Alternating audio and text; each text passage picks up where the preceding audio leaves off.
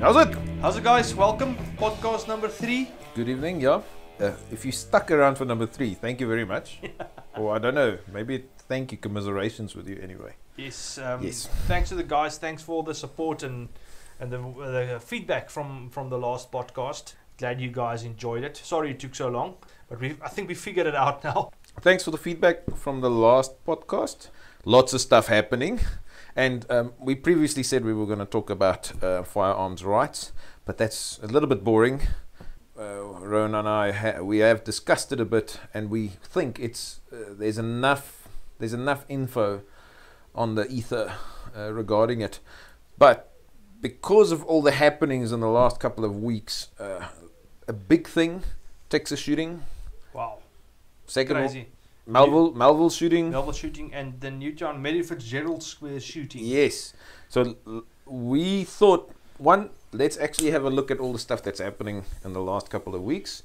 And two, what we're going to get to is our shooting and training goals for 2020, which will be a good start. It's almost like we're putting drawing our own line in the sand. Practice what we preach. Yes, yes. So, yeah, we're going to get to that. But let's start first. Where we're going to start? Overseas or? Let's start overseas and work our way to home. Yes. Texas. So can we just, before we get to the actual shooting, at one stage somebody thought it's a good idea to try a mass shooting in Texas. Yeah, that makes no. Yeah. Look, no, it happened before. No, there was one recently. I can't remember who it was, but there was one recently, and all the liberals were crying, "Yes, it's Texas. Where were all the guns? All the people defending it." But in this case, the Texas guys, and we'll load it onto the page. If you haven't seen this, you're under a rock. You need to get out a bit more. We will post this on our page anyway. Yeah, I'll throw the videos on the page Facebook like page, I did with the previous podcast. So, first things first. Texas, everybody carries a gun in a church. This guy came and he took a chance. I don't necessarily have all the details in terms of the actual shooter and why he wanted to do it. Yeah, there's quite a bit of speculation still out about that. But this guy walked into church, looked a bit dodgy. The security team in the church scoped him. Next moment, it looks like a pump action shotgun with a pistol grip. Shorter, yeah. Kind of shooting it from the hip. And it just goes pear-shaped from there very, very quickly. One church member, also on the security team, got up, tried to draw his gun. He got shot. A second security team member behind the shooter. And what's really strange is a lot of the folks of the security detail, of which this guy, Jack Wilson, he's also a firearms trainer. Apparently he's the head of the security team in the church. Yeah. Yes. So now, some people actually saw that something was a little bit off, but we'll get to that later on. Got into church, sat down, at one point in time, got up, drew, and the video is a little bit not high quality because it's on the far opposite side of the camera shot. But what was strange is he drew, don't know if it was just hanging under a jacket or something, but drew the firearm or the shotgun and then proceeded to point it at some of the congregation members. Yeah, and drew it, and then it went pear-shaped because one of the security members he drew, and something that Rowan and I we've discussed this as well is that one, there was a lot of time happening there. I'm going to just stop you just for a second, Grobbs. I think, guys, it's very important before we go further that we just repeat what we said in the previous podcast. Us discussing shootings and armchair expert in it is not intended to belittle what happened or criticize whatever. Or criticize it in a negative way. But if we do not talk about what went wrong, talk what can be learned from an incident such as this, or can be better, can be done better. That death or that injury or whatever was in vain. So it's not intended to belittle. It's not intended to take anything away from the shooters or the heroes, but it's about learning. It's one of those hindsights is 2020 for sure. So looking at the actual shooting, there was some time from when the shooter had the shotgun out until the first security member drew what's small of back. It looks like small of the back. Looks like small of a back carry. Drew, and once he was drawn, he did not manage to get a shot off because the shooter then engaged him and engaged the second person. But right after that, as he turns around and moves away, this Jack Wilson shoots the bad guy. One shot in the head at about, they call it 50 feet. What is that? I reckon from the video it looks to me like 16 meters. About 15, 16 odd meters, and which is far with a handgun. You know, it's not above the limit, but you need some level of skill to pull a headshot off at 15 meters. Yeah, that was I would say that was a remarkable shot. Look, and again, hindsight is 2020, and we could see in hindsight 2020. We know there's a lot of things that could have been done better, but one, it was a remarkable shot. The guy was moving at the time, but Jack Wilson tracked him nicely. One shot to the head, and the threat was over. Let's discuss points about it. I think the first thing that kind of stood out for me when I read the article afterwards, this guy came into church. The report said he was wearing a wig and a beard, and one of the best books you can read if you want to prepare yourself for any bad incident is a book called Left of Bang. I'll put a link on the website. And one of the things that they mention in the book is looking for anomalies. What doesn't look right in that specific place or time? And a guy with a wig and a fake beard, a long coat in Texas on a Sunday morning, or on a New Year's morning, that just doesn't look right. The church security team members clocked him. So that's a win right there. Somebody realized something isn't lekker. And they were prepared. That just tells me they were prepared and thinking a little bit further than, the average security team. On one of the forums, it is actually quite interesting that someone mentioned, and it actually makes a lot of sense when you think about it. People in a church, they would take a church as a very safe place. It's definitely a condition white kind of scenario. And secondly, everybody's facing and focused on one central point where the guy is talking. So it's a tough space if you think about it. What was really, I wouldn't say nice to see, but what was really interesting to see is that they actually had quite a big security detail. 4 or 5 guys armed right after the attack took place. Yeah. If we look at the first responder, there was a couple of things that stood out for me. The first thing that he did was he stood up. He was stationary when he drew. He was drawing from the small of the back. And what bothered me was, if I look at his draw, and guys, once again, armchair, hindsight 2020. It's not critique, guys. This guy paid the ultimate price. Yeah, he paid the ultimate price. So, and he was willing, I think, and let's not take that away from him. But what bothered me when I looked at it was like his draw was, for the lack of a better way to describe it, lackadaisy. There was no sense of purpose to his draw. He's kind of fumbling a little bit behind his back. And from another breakdown I saw, it was in the region of about between 3 and 4 seconds. For a draw, that's ages. I mean, that's a ridiculous amount of time to draw a handgun. And my opinion at the moment, stand to be corrected, he actually had enough time. He had enough time. He had enough space. I'll disagree with you a bit there. I don't think he probably would have had enough time to get away with everything. The actual first responder, the first security detail guy that actually did something. But I think he would have at least got a shot or 2 off. Yeah. And that's like again, yes, this guy he was willing, he did it. He paid the ultimate price. and he was ready and prepared.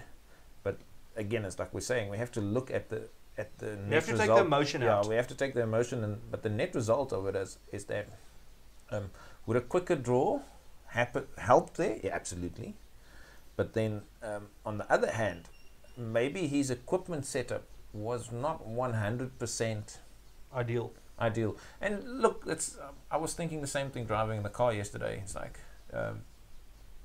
you'll never get any scenario where your setup or your equipment is 100% ideal to whatever the situation or your living arrangement, or you might be in the car with a jacket on, or your suit. It's not perfect. Your suit and tie today, or no, there's no such thing.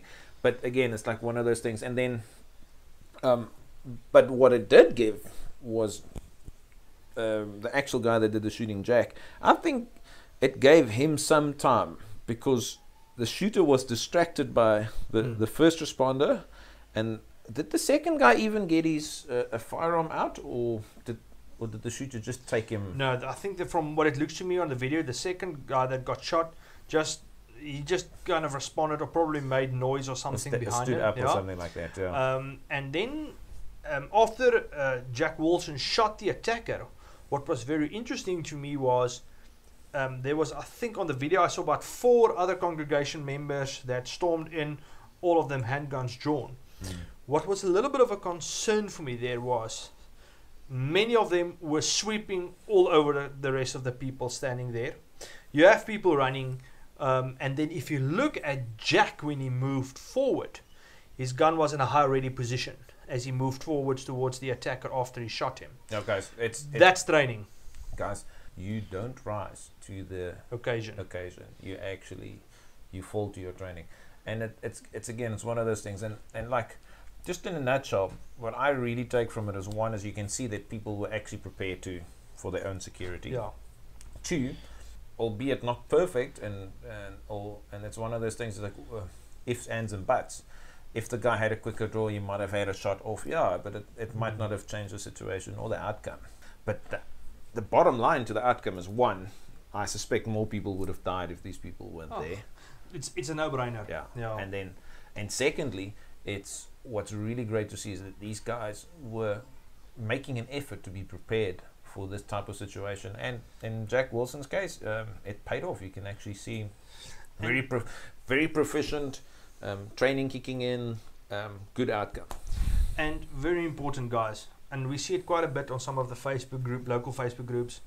Do not for 1 second think that because you're in church, you're safe. Church shootings, church attacks, etc. are a reality. I mean, Gun Owner South Africa was founded on the back of the St. James Church massacre in South Africa. Yes, it was a couple of years ago. Fact is, it happened. It happened now as well. So there's actually this chap. I watched an interview with this Jack Wilson, and in the interview, and this is years ago, when he started, I think it was 1995. There was this weird statistic that. And you got to think, guys, we don't understand the concept 100% of the American living and the living standards and crime standards and what's happening there. But apparently it was like there was a Texas church was robbed every second Sunday in Texas in like 1995 or something. Like, look, I don't have 100% the stat in front of me. But think about it. Like, churches are robbed because, 1, cash, people are donating, and then people are relaxed, easy targets. Easy targets. So guys, again, it's one of those things, just think about it, put yourself in a bad guy's shoes. Yes, what's going to be easiest? They're not necessarily going to try the tough ones. They're going to look for easy targets. It's simple as that.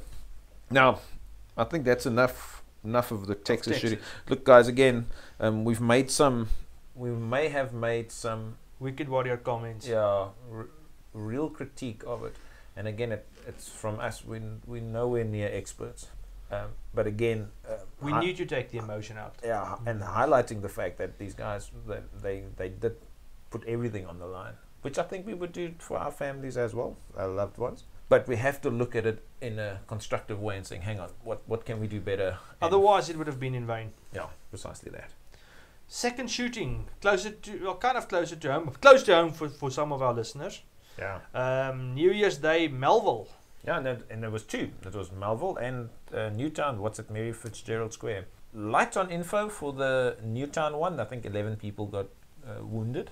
Nobody died, which is great. But here's the thing: when I saw the first news article, apparently somebody went on the M2. Now, if you know Joburg a little bit, I think it's a double decker. You know the double decker highway. Yeah. It's apparently somebody stopped there and was shooting from the double decker highway into the square.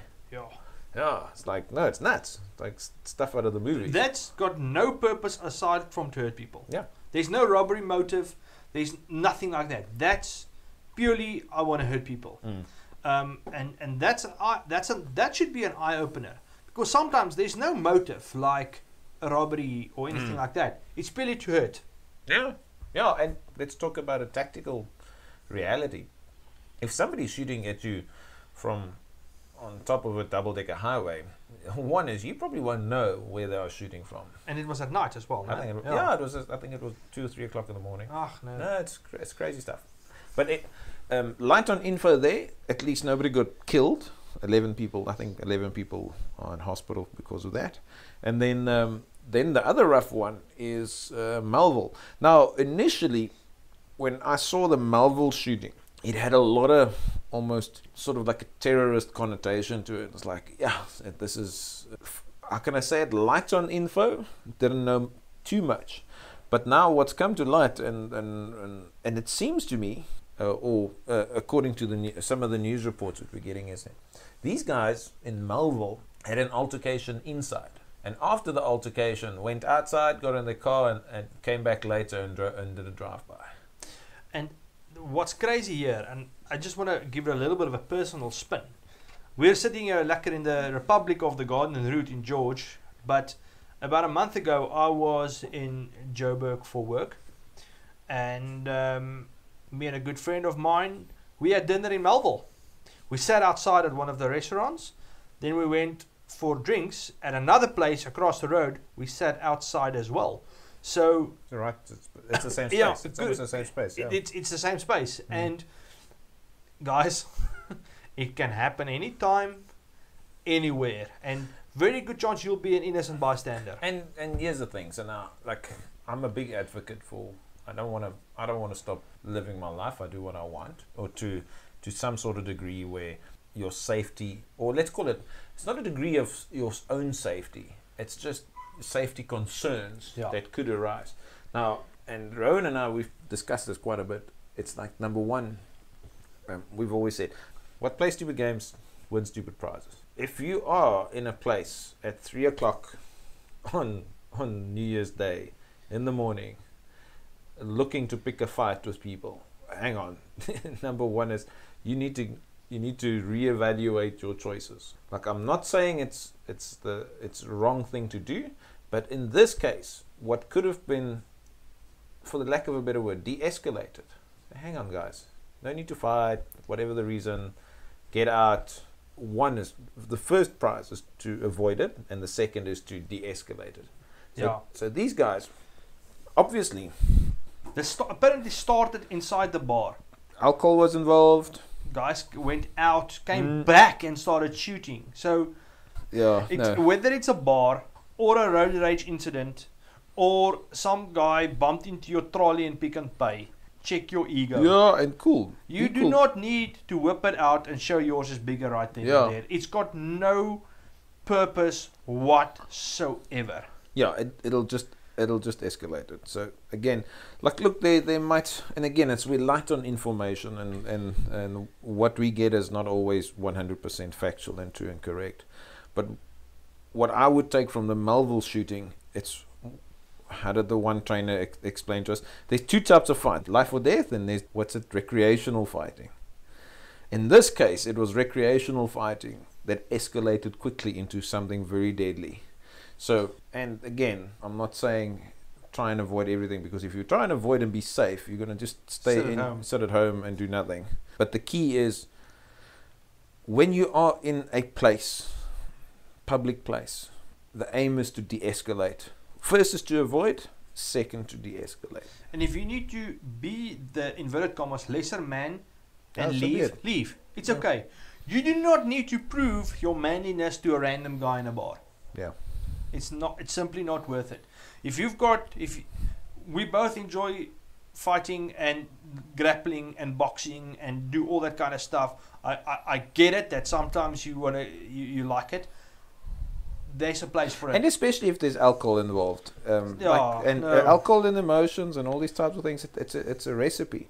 But again, it's one of those, it's like literally just your goal is to avoid and de-escalate and get out. It's go to the gym, go to the MMA gym, go boxing, go grappling, go do something to get it out of you. Yeah?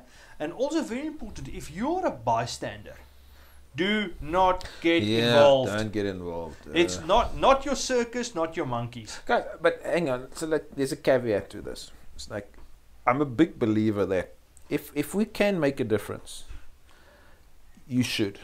But it's very tough for you to make that personal decision. We discussed there's no rule of thumb for it. Yeah, and we discussed it a little bit earlier as well.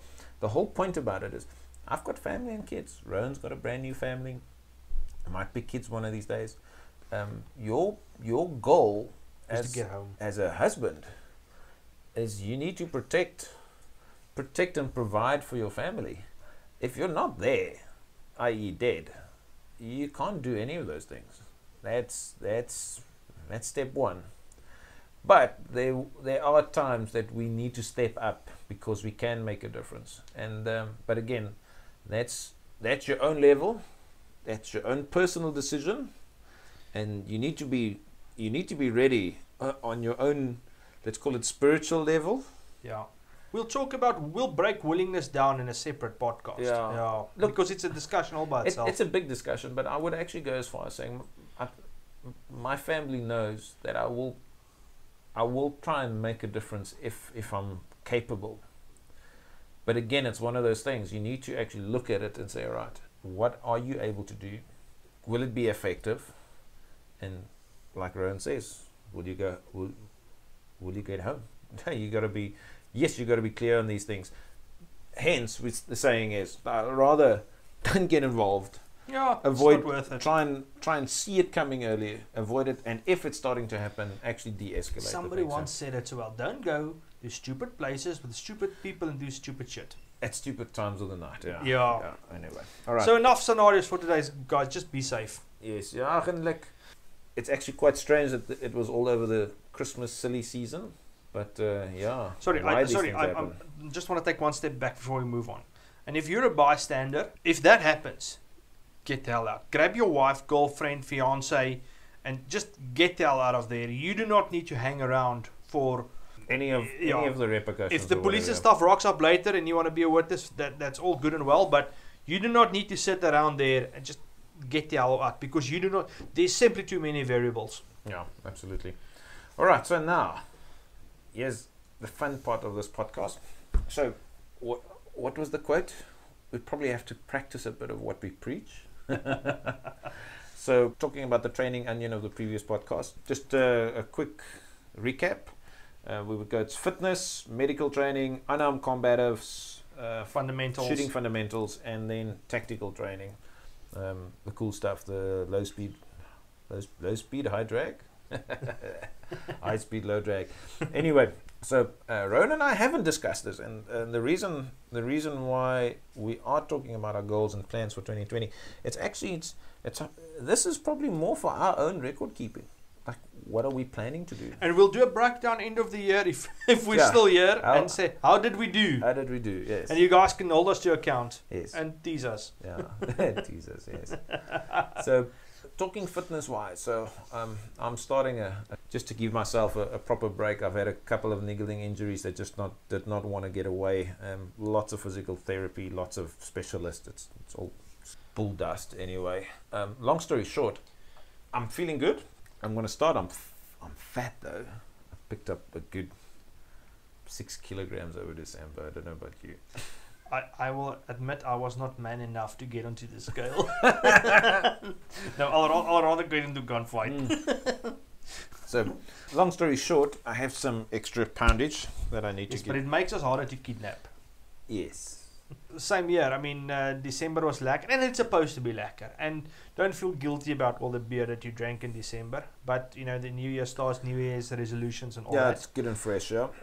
For me as well, I think I'm lucky enough that I don't have any serious injuries, but 2019 was kind of a Rubicon year for me, in that I had to make some decisions in terms of what kind of physical training can I do from now on. I've a very old back injury that was fixed, and it's not lekker. So my days of heavy lifting and that kind of stuff is long and gone. Yeah, now. let's call it trying to, and I'll be the first to admit, my CrossFit days are long gone. Yeah.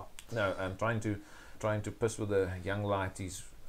Look, CrossFit was good in a sense for me, but it's definitely not working out injury wise for me. But now I think Rowan as well, we not necessarily struggled with the lifting part of it, but it's a big thing is the ego part, guys, and I'll be the first to admit, Yeah.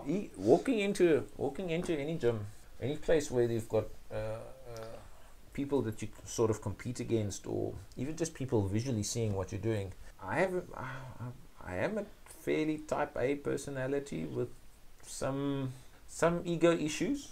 And then if you see a guy that's 30 kgs lighter than you and he's picking up more than you, my male reptilian Neanderthal brain Yeah, the monkey tells brain. me that no, you shall not.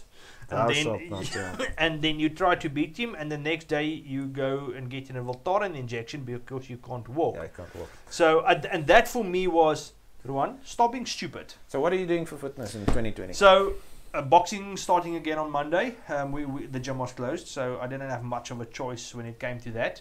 So that's it for me. Boxing at least 4 days a week. 4 days a week is lots. 4 days a week is a lot, because that's the only thing I'm doing at the moment in terms of, and I'm actually enjoying my fitness. You know, my exercise. Obviously, you'll get a lot of and then fitness it benefit makes it from it, yeah. lekker. That for me is a big thing. There are some talks. I have not agreed to it yet, but there's been some talks that I need to take an amateur fight. Oh, lovely. I said that I am in principle willing to take a fight, but given my fitness and everything, need to be there. So there will be an intermediate term, medium term goal there somewhere as well. But I don't have dates or anything Guys, yet. I will take videos. I will take videos as evidence anyway. And you know what? Maybe it's a little bit of an ego thing. I just want to see if I'll do it, and if I'll get into the ring. Oh, I think you need to do it. Yeah. It's like anything. It's like if you, on a personal note, I don't think anybody would want to train anything and not be able to at least, guys, even like golfers. If you're a golfer, and you haven't competed in your club championship, you must just go and do it. Part, Just, yeah. It's not it's fun. And then second fitness goal, I used to do quite a bit of surf ski paddling when I lived in Cape Town, and I used to do I've done 1 or 2 races back in the day, and as the saying goes, life happened, and I had to give that up. Now that I'm married, I'm looking for something for me and my wife to do together, and she's quite keen to take up paddling, so that's something that I'm seriously looking at, getting gear and whatnot again. But you know, there's obviously a financial component to that. Yeah. So guys, I'll just as a side note, there's a book, and I'll share the link to it. It's actually about learning a new skill, and you'll be amazed how quick it is. 20 hours of deliberate practice can actually get you into a new skill and do something. So I'll share the details to that book, and you need to go read it. It's quite good. In terms of this, like the first part, if you want to do something, like he wants to do some surf skiing, he needs to get the equipment. You need to make the commitment. Whatever you choose for your poison, you need to make the commitment. So you've got rowing and boxing. Rowing and boxing. Yeah. So I just need to lose weight first. Like everything. That's kind of a given for me. I didn't even bring it up. everything. So my initial fitness goals is just to eat better, and i.e. eating better means I'm 11 meals ahead and about 4 shits behind. Maybe even more. Look, I need to lose some weight. Everything is better for me when I'm lighter. Everything feels better. I sleep, I move, everything is better. So my first goal is... all the weight I lost for my wedding, I picked up. How's that? Yeah, that's glorious too. Okay, so I'm right now, I'm 15.9 kilos overweight of what my fighting sizes should be. So yeah, the goal is to hit 100 this year. Not going to put too much pressure and try and do it early. And it's a little bit over a kilo every month, which is, if you look at it, it's actually quite doable. My goal is to get under 110, which is my varsity weight. When I was at my fittest, youngest, and most virile. Okay, so peg in the sand, 100 for me, 110 for Rowan. But then what I'm also doing is quite a new, to give you a little bit of background to it, I think high intensity interval training, very high intensity stuff, it's all good and well, but getting a little bit older now, a lot of the stuff that I'm researching is actually pointing to a case of, it's not necessarily the intensity of your training, and they actually look at this for a lot of high performance, like top endurance athletes. So these guys or ladies, their training regime or protocol, it's much more related to intensity. If you'd say at 100%, it would be the most that you could put out. Out of 10 training sessions, only one is a high intensity session, where 8 of the 10 is medium intensity. So it's 50 to 60% of what their output is.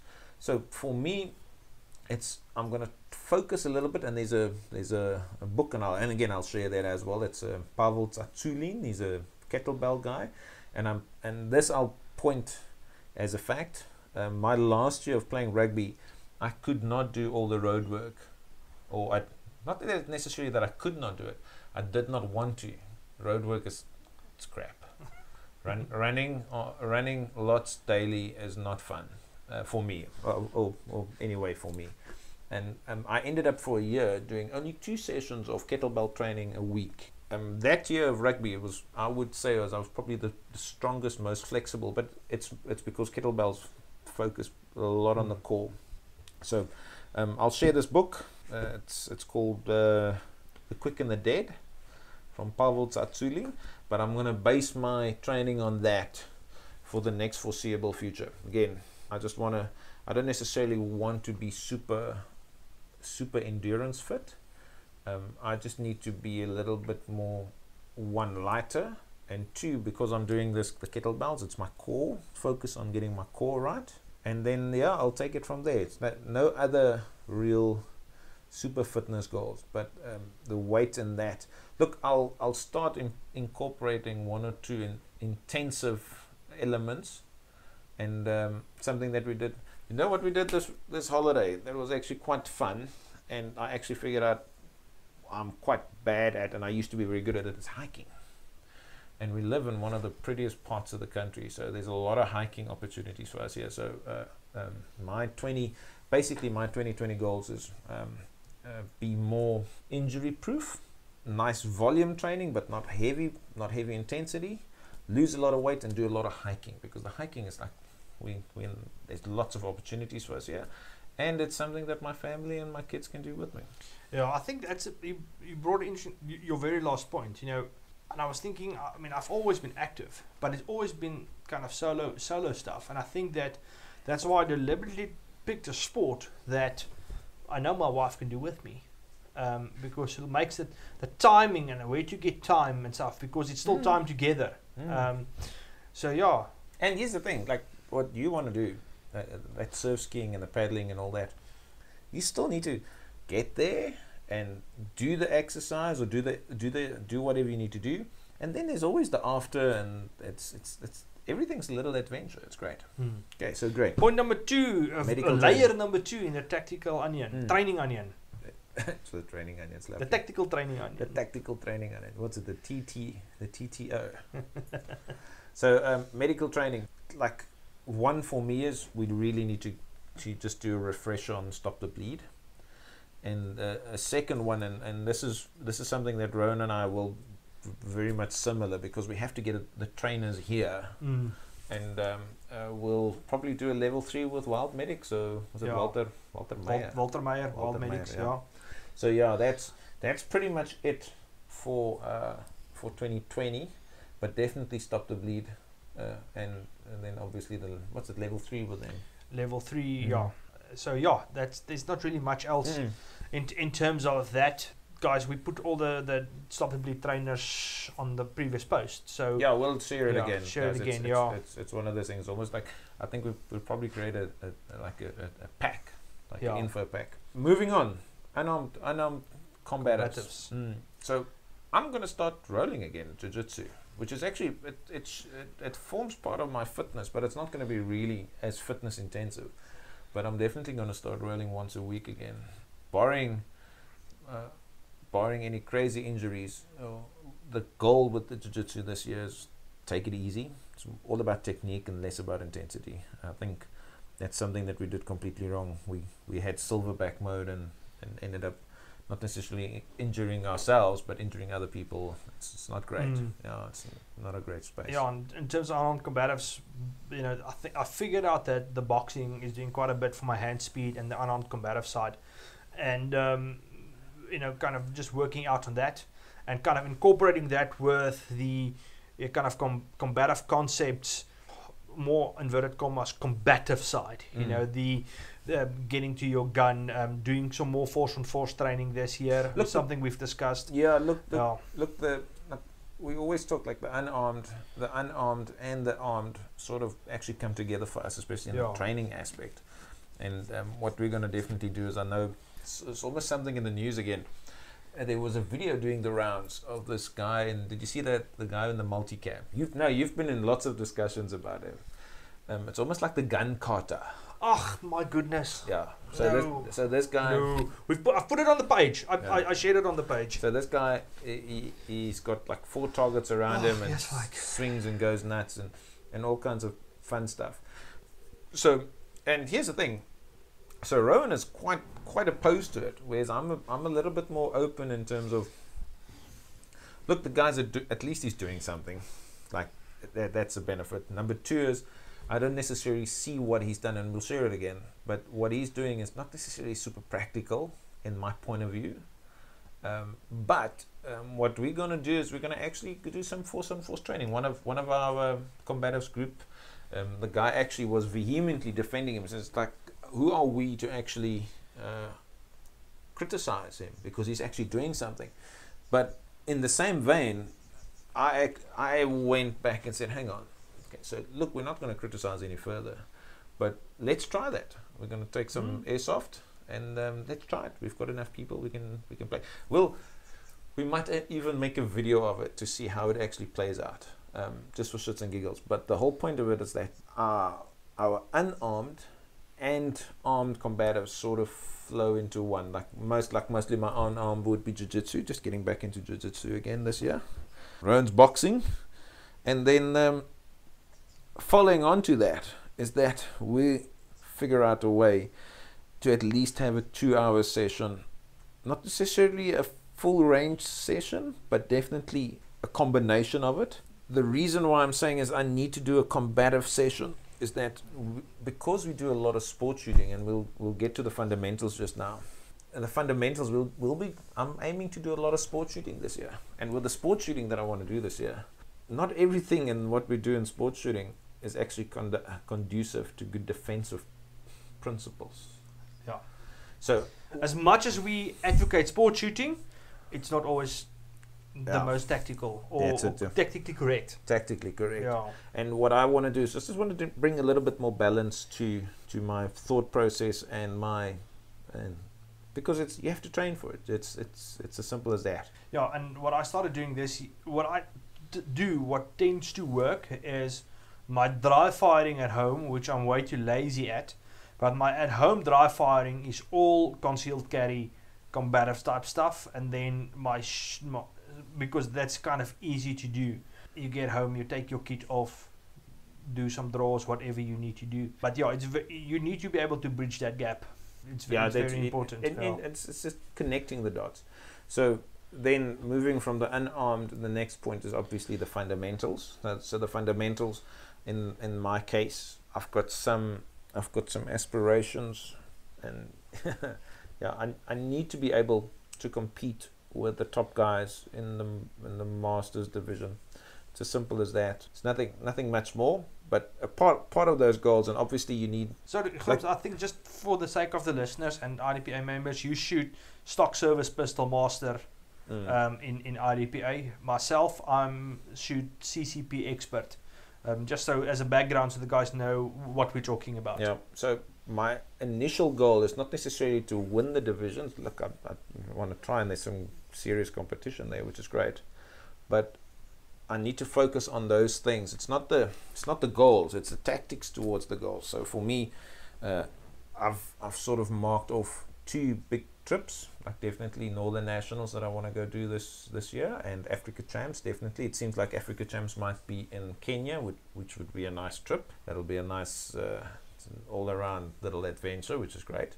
But all in all, look, my son also shoots. He won the novice division last year at Africa Champs, so he's like, we've got a partnership going, and there's a lot of stuff that we want to do tactically in terms of what we want to train. Is like we need to go, all right, an extra training range session once a month for the sport shooting, and then obviously 2 or 3 dry fire sessions every week. It's stuff to get to. Yeah, in terms of my sport shooting this year, I think a big one for me is Southern Nationals. There's a chance we might host. No, we're definitely hosting. Yeah, so we're hosting here in George. But last year I took silver. So, and this year I think it's yeah. Look, I want to expert. For me, a big thing now is to do well in CCP expert. To win expert. Yeah, win expert. Yeah. And then maybe see if I can. Well, not maybe. Otherwise, it's not a goal. It needs to be a goal. Is to be able to shoot a reliable master qualification before the end of the year. Look, I think if your goal is to win CCP expert in one of the larger matches like Southern Nationals or Northern Nationals or Africa Champs, the divisions are there's quite a lot of experts there now. So the chances of you getting a match bump, it's almost like but that's a tricky thing because win CCP expert and get to master. Yeah, so I think by the end of the year, the tricky thing is, unfortunately, sometimes CCP it is not so much depth so well in the higher divisions. So, but yeah, that's a goal for me in terms of my shooting. I'm unsure about a Kenya trip for me this year with a new job. Definitely Southerns and Northerns, a big question mark at the moment. I think Northerns is at Centurion, military defensive. So yeah, I'm definitely doing it. And it's nice in Joburg. It's not a bridge too far, and I think that'll be a nice trip, especially for the club members. But then that's about it. And then for tactical, so it's tough for us since we're out here in the garden route. We don't necessarily have super access to everything. Just to put it into context, if I want to go do a training session in Pretoria with my own firearm, if I want to fly up, I need to ship everything. Ammo, guns, I need to ship it back. I need to fly there, I need to fly back. I need to take time off to actually do it. If I'm driving up, that's a day there, it's a day back. These things all cost money. It's quite an expense. I would say every time that I've competed with sports adventure shooting, it's probably about a 8,000 rand exercise. Whereas what we're planning this year is, like, I think we've got Arno is maybe coming in March. Combative Concepts, they're talking March, April. Yeah. And so I've literally said it doesn't necessarily matter who it is with, but I need to get one extra course in this year from somebody reputable. That's as simple as that in terms of my tactical training. In terms of tactical practice, that's a different story, and I've sort of talked about it. That's part of the unarmed combatives and the combatives training. Is I need to put at least a 2-hour training session once a month towards that. So between doing one class and then actually doing some training and exercise once a month, that's about my goals. Yeah, I mean, getting Arno down this year for tactical, I think a skill gap on my side. We've done a lot of the kind of the big ticket courses, But the big one next now is fighting in and around buildings or in and around structures, more a CQC kind of stuff. And guys, we are not talking about kicking down doors and hostage rescue. No. This is, you're stuck in your house, you need to get out. How do you do it right? You need to get into your house or somewhere, so, something like that. But yeah, that's a kind of skill gap for me that I feel and I've got a lot of questions about that. So I think that's a big one for me. In terms of that, and we'll get that sorted probably first half of the new year this year. Yeah. We're in 2020, and then we didn't do a whiskey of the month because it's too hot. It's too hot. We're drinking beer. Yeah, guys. Thanks for listening. Have a good 2020. All the best. Hope you had a good break, and if you didn't have a good break, you're lucky. You're off to a good start already. All the best for 2020. Yeah, and guys, thanks very much from our side. Please share the podcast if you've got any special requests or something that you want us to talk about, and share your goals on the page. Yeah. Tell us what you want to do. Let us hold each other accountable. Yeah. Draw the line in the sand. Yeah. Yeah. It's one of those things, and it's like when this idea came to my mind of doing this podcast specifically for this, I'm like, hang on, it's actually gone. There's a very valid reason for us to look at this, guys. Again, that Texas church shooting shows that guy was trained and he was prepared. Like we need to up our standards. The shocking thing for me is just that we cannot think that we are safe anymore. Whether it's a church or a restaurant or a party in a square, bad stuff happens. And some guys aren't out to rob or steal something from you. Some guys are just out to hurt or kill or maim. So keep your head on a swivel. Yeah, keep the powder dry. Yeah. And the beer's cold. Fantastic, guys. And like usual, thanks very much to the guys from Renegade Media and EDC South Africa, Kimberov Concepts, Paratus, our supporters. Yeah, always sharing. Guys, thank you. Have a glorious start to the new year, and we'll speak again soon. Yeah, cheers.